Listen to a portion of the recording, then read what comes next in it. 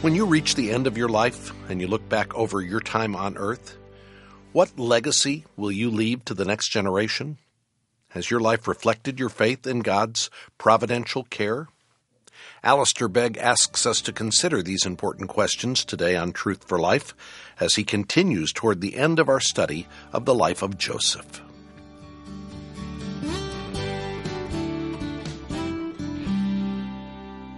Can I invite you to take your Bibles and turn with me to Genesis and to chapter 50? And we're just going to read again these concluding words of the chapter. Genesis 50 and verse 22, Joseph stayed in Egypt along with all his father's family. He lived 110 years and saw the third generation of Ephraim's children. Also the children of Machir, son of Manasseh, were placed at birth on Joseph's knees. Then Joseph said to his brothers, "I am about to die, but God will surely come to your aid and take you up out of this land to the land he promised on oath to Abraham, Isaac, and Jacob." And Joseph made the sons of Israel swear an oath and said, "God will surely come to your aid, and then you must carry up my bones from this place." So Joseph died at the age of 110. And after they had embalmed him, he was placed in a coffin in Egypt. Let's just pause in prayer. Oh God, you authored this book, and you have sent your Spirit to be the interpreter of the book as we seek to study it. And so we pray that your Spirit will be our teacher, so that whether we speak or speak and listen, or just listen, that we might hear your voice, and that the challenge of the life of Joseph may not simply have an impact for tonight, but may actually live with us through all our days. For we ask it in the name of Jesus. Amen. I've never been involved in any kind of drama. I suppose if I'd like to be in anything, it would probably be some Shakespearean drama, maybe one of the gravediggers in Hamlet.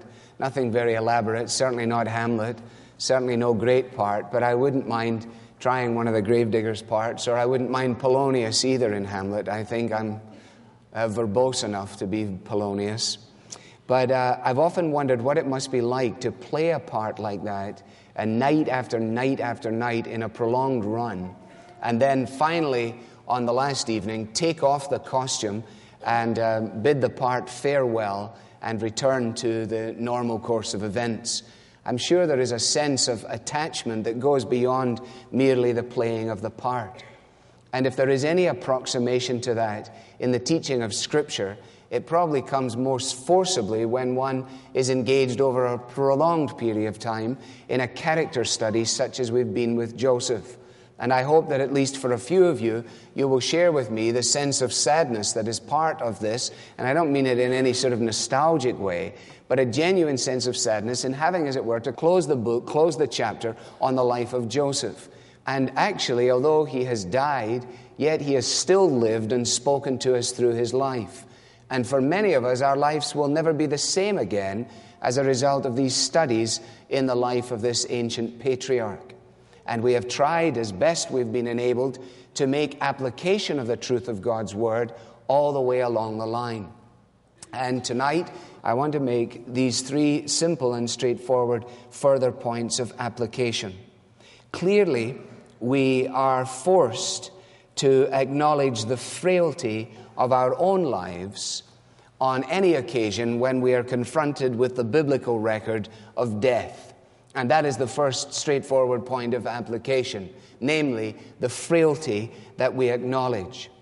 It's not my purpose to go back and rehearse the points that we have made in consideration of the death of Jacob over these last few weeks.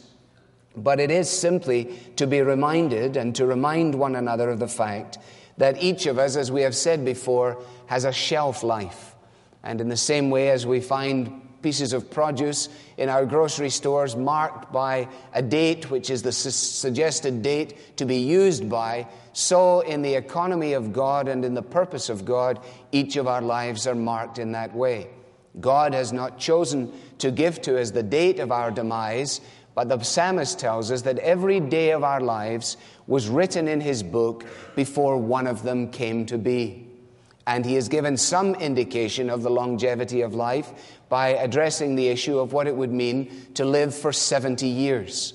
And some of us tonight, by dint of a careful reading of the Scripture and also an ability simply to observe the passing of time, realize that we are beyond our use-by date. And others of us feel ourselves to be very far away from the use-by date, of course never knowing what a day will bring forth. Now tonight, without being morbid in any way, the Bible here in the record of Joseph's death, as with others recorded for us in the book of Genesis, is there so that we would think about death. The Bible has a great deal to say about death and about dying. The prophet Isaiah, in the most glorious of passages, in Isaiah chapter 40, as he speaks of the wonder of the creation of God and of the dramatic power of God, both in his calling the existence of creation into being, says in verse 6 of Isaiah 40, a voice says, "Cry out." And I said, "What shall I cry?" All men are like grass, and all their glory is like the flowers of the field. The grass withers and the flowers fall, because the breath of the Lord blows on them. Surely the people are grass. The grass withers and the flowers fall, but the word of our God stands forever.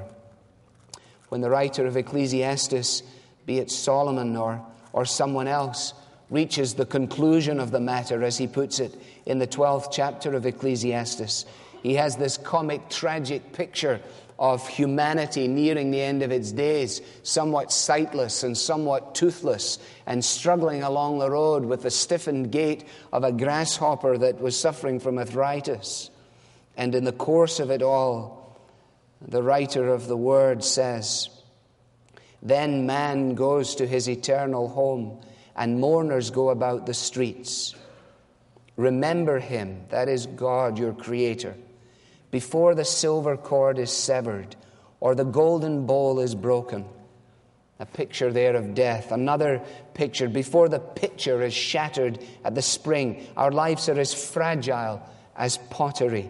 Or the wheel broken at the well, the familiar turning of the wheel at the well suddenly gives out one day. So, says the writer, will our lives give out one day. And the dust returns to the ground it came from, and the spirit returns to God who gave it. And so as we stand, as it were, and gaze at the realistic way in which Joseph approaches death, as we listen to the word of the prophet reminding us of the very ephemeral nature of each of our lives, as we have this graphic picture in the poetic books of the ending of our days and of the reality of it all, it is there in order that we would do what is not customary to do: acknowledge our human frailty. We sing very little about those facts. And we sing very little about the fact of death and dying. Nobody is writing hymns about these things. It's not particularly appealing. And it is a great lack, you see, in much of our hymnody. When, for example, as just a very young man in his 20s, Murray McShane thought about these things, he penned these amazing words sometime in the early 19th century, because his life was over by 1843. And he wrote like this: "When this passing world is done, when has sunk yon radiant sun, when I stand with Christ on high, looking o'er life's history, then, Lord, shall I fully know, not till then, how much I owe.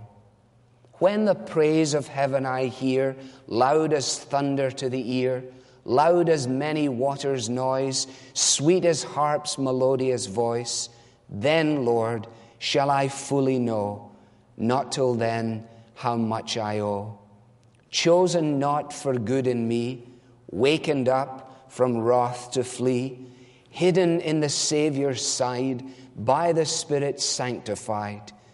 Teach me, Lord, on earth to show, by my love, how much I owe." And one of the divine mechanisms in all of Holy Scripture to call the people of God to a due estimate of who we are and to a humble recognition of all that has been provided for us, is the record in Scripture of the death of those who die in the Lord.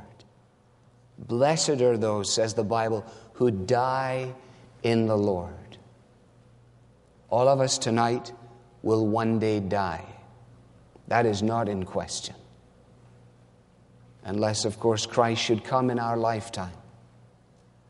And the question is, will we die in the Lord or not? That's the first straightforward and simple point, the frailty that we are caused to acknowledge. Secondly, the theology that we are called to embrace. I hope, at least in the course of these studies, you have had reinforced for you, as I have had for me, the fact that biblical doctrine is crucial, that an understanding of who God is and who we are in relationship to God, that a view of the world that is framed by His divine character and purpose is absolutely essential, not only for human sanity, but in order that we might prepare to live correctly and to die properly. And the theology that we embrace is the theology which has been emblazoned for us in the life of Joseph and has been aptly summarized here in this simple little phrase, God will surely come to your aid. You will remember that we said that the story of Joseph is the story of God's providence. And when we introduced the whole issue of providence, we said that the doctrine of providence was grounded in the first book of the Bible and had its name essentially given to it in a phrase in Genesis chapter 22. And you may want to return there just for a moment to remind yourself of this, so that when people say to you, well, where do you get this doctrine of providence? You can take them to this instance. In Genesis 22, as Abram takes the son for whom he had waited all these years, and as he takes in verse 6 the wood for the burnt offering and placed it on his son Isaac, and as he himself carried the fire and the knife, and as the two of them went on together, Isaac spoke up and said to his father, Abraham, Father. Yes, my son, Abraham replied. The fire and the wood are here, Isaac said, but where is the lamb for the burnt offering? And Abraham answered, God himself will provide the lamb for the burnt offering, my son. And the two of them went on together. And as we said this morning, the great truths of Scripture run all the way down through the corridors of the Old and the New Testament, intersecting that which we see in the opening books of the Bible, right through to the very end of Scripture. Because at the very final verses of Scripture, you have this promise of the coming of God to us in the return of the Lord Jesus Christ. And here in the words of Joseph, you have the promise given to these people that God will surely come to their aid, as we saw this morning. And when Paul writes in his great theological treatise to the Roman Christians in Romans chapter 5, it is this essential truth which undergirds so much of what he says. In Romans chapter 5, he says, in verse 6, you see, at just the right time, when we were still powerless, Christ died for the ungodly. At just the right time, Christ died for the ungodly. And the story of Joseph, the theology which runs through the book of Genesis as it is revealed in the life of Joseph, is, as we've said, the great and classic expression of Romans 8:28. And we then know that in all things God works for the good of those who love him, who have been called according to his purpose. Some of us started our studies in Joseph with a spring in our step, believing that God was in his heaven and all was right with the world. And we end the studies in Joseph having come through hell en route, being confronted with the question, do I really and truly believe that? Some of us began, and the thought of losing a loved one was something that other people experienced, but we had never known. And tonight we sit in the awareness of that. Some of us had only joy and anticipation filling our hearts when we opened the book of Genesis and turned to this 17-year-old boy. And we knew Romans 8:28. We'd had it on a little card. We carried it in our purse. And we used to say it to people. And we often said it glibly to people. We said it in grocery stores, and we said it at the drop of a hat. Oh, well, all things work together for good to those who love God, who are called according to his purpose. It has a kind of Scandinavian ring to it, even in the way that it comes out. A sort of we just trot the thing out. And oh, we were so smart, but we're not so smart tonight. Because along the journey, we've had our hearts broken. We've had our faith tested. We've had our insides taken out and re-examined. In our homes, and in our schools, and in our marriages, and in our parenting, and in our teenage years, and in our businesses. And God has been saying to us, do you really believe this theology? Do you believe this? Are you able to say with Paul later in his life, I know whom I have believed, and I am persuaded that he is able to keep that which I have entrusted to him against that day. I know of a surety. No matter what I've been through, no matter how I have been distressed, no matter how my heart has been broken, still I have learned through the journey with Joseph to affirm again, God is God, and my trust and my hope is in him. Samuel Rutherford, in the writing of his memoirs, provided for a lady by the name of Cousins, who was the wife of one of Rutherford's ministerial colleagues, the opportunity to write a most glorious hymn along the lines of the theme of providence. A hymn, again, that we sing sparingly. I should stop saying this. It sounds like a judgment on the hymns we're singing. It's not. It should be seen as an encouragement of the hymns we're about to sing when we finally stop talking about it and start doing it. But in the hymn, The Sands of Time Are Sinking, you have this tremendous third verse. With mercy and with judgment, my web of time he wove. And I, the dews of sorrow, were lustered by his love.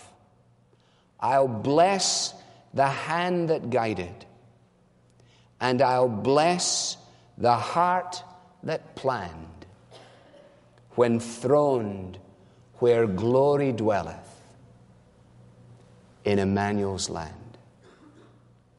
Or in a more contemporary song, it will be worth it all when we see Jesus.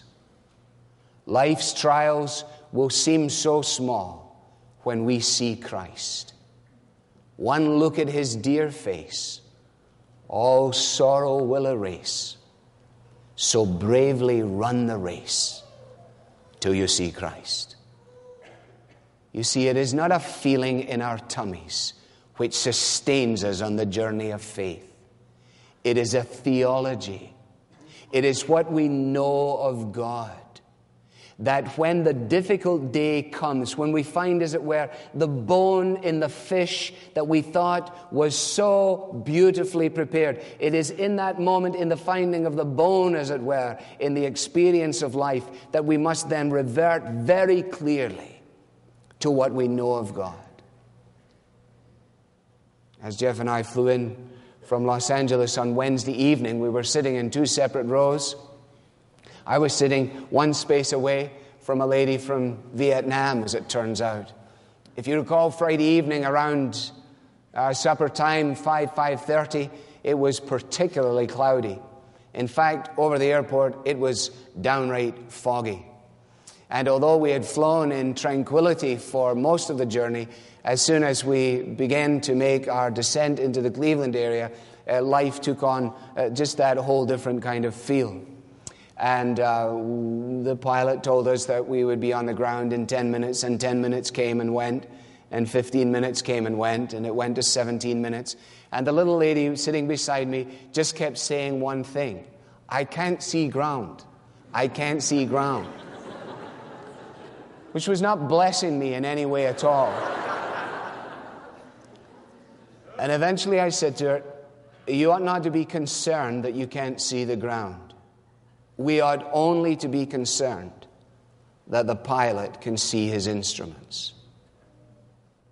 For our feelings in those moments had to be brought under the jurisdiction of another, and indeed our lives were, humanly speaking, entrusted to his care. And we did see the ground, seconds before we landed on the ground. And she had then to go to Baltimore, and I was done. So she had to live it all over again. And I just had to make it safely home. The hymn writer says, as I've told you before, I thank you, Lord, that all my joys are touched with pain, that shadows fall on the brightest hours and thorns remain, so that earth's bliss may be my guide and not my chain. And if I have learned one thing in the course of my studies in Joseph, it is this amazing truth that God, who fashioned us in our mother's wombs, Psalm 139, who intricately wove us according to his divine purpose, has ordered all of our days and all of our steps.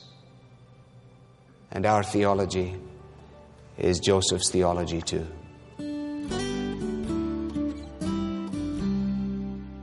What an encouraging message from Alistair Begg and Truth for Life. God has indeed directed each one of our steps from the beginning all the way to the end. Tomorrow, Alistair will conclude our study of the life of Joseph, called The Hand of God. This wonderful picture of God's providence in Joseph's life reminds us that God is always in control. He's always with us. History is full of men and women of faith, men and women who, like Joseph, trusted in God despite their circumstances and who accomplished amazing things for the kingdom. Many of these stories are contained in a devotional titled Her Story. This book compiles the accounts of 366 women of faith from the first century all the way down to our own day. Women like Charity Bancroft or Johnny Erickson Tada. We'd love to get you a copy of this devotional today so you can begin the new year being encouraged by these daily stories. The devotional comes with our thanks when you donate to support this ministry. At this time of year, your support is essential so that we can end 2018 fully funded. Will you join with us today? Give a generous year-end donation when you call 888-588-7884. Or if it's easier, you can give online at truthforlife.org. But either way, remember to ask for your copy of the devotional titled Her Story. And as you look ahead to next week and anticipate your family's Christmas celebration, I'd like to extend a special invitation to you. For the first time, the Christmas Eve service at Parkside Church will be streamed live on Monday evening at 8 p.m. Eastern Time. Alistair will be leading the celebration of Christ's birth in a traditional service that dates back all the way to the late 1800s, a service that features scripture readings and carols. It's a wonderfully moving time that you won't want to miss. Join us online at truthforlife.org/live or search Truth for Life on YouTube. Again, that's Christmas Eve, 8 p.m. Eastern Time. I'm Bob Lepine, hoping you'll join us again tomorrow when Alistair reflects on the life of Joseph and describes the key to remaining steadfast through the years. We're learning how to leave a godly legacy for the next generation as we conclude our series titled The Hand of God. This daily program features the Bible teaching of Alistair Begg, and it's furnished by Truth for Life, where the learning is for living.